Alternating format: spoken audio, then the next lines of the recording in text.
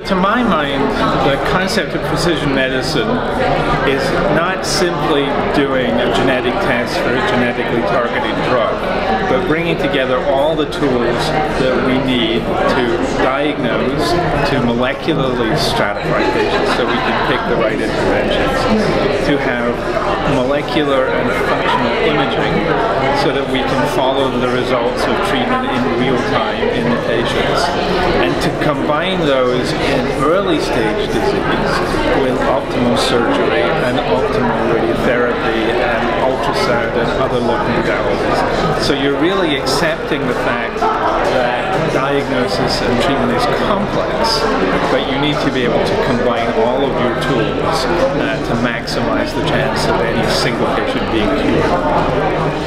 I think a number of places around the world, and to some extent in the UK, are beginning to see that you have to bring multiple modalities together. I mean, you can't simply have an early phase drugs trials unit and expect that to lead to major advances. That the problem's actually more complex than that. I think a fully realized version of what precision therapy is in my mind, I don't think you'll find anywhere in the world at this point in time. I mean, I've been working for the last 5 years to try and persuade Oxford University to build one with some progress. But it's the ability to get all of the appropriate people together, either in a single facility or working together in a coordinated way, to maximize the patient's chance of being cured, and to focus on the patients that you're most likely to cure and where big gains might be made.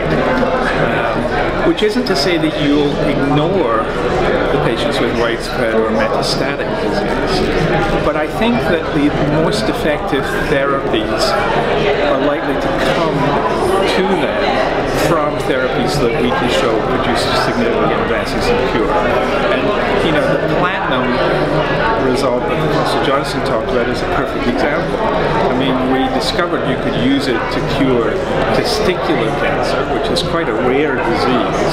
But then, having made that discovery, we went and expanded it to treat much more common diseases and to improve the cure rate for them. So we use it routinely now to treat head and neck cancer and lung cancer and cervical cancer, very common cancers, where we can dramatically improve the outcome by adding platinum to the treatment.